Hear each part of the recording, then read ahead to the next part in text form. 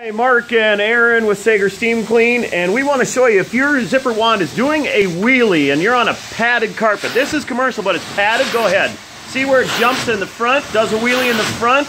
All right, set that up so it doesn't wheelie. So what you do is sometimes when you have that pad that's thick, you need to just crack that open behind there, and now you're going to go clockwise with the dial. Now we intentionally set this so it did a big wheelie. You wouldn't need to do it as much. Let's just see right now if that'll quit doing the wheelie. And we're also going to do a video showing commercial setting mode what you need to do. So when he pushes down, is it still wheeling? Nope. Yep. Little wheelie, so he needs to adjust that a little more.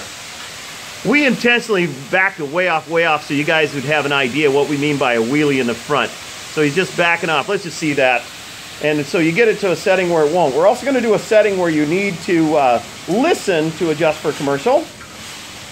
All right, see for wheelies. No, it does not. It stays flat, it stays true. All right, thank you so much. That's if you've got thicker carpeting and thick pad and it wheelies, take and adjust that so that screw goes in that direction and fixes it. And we'll talk to you later. That's you go clockwise so that the wheels go, which direction, Aaron, do the wheels go when you do that?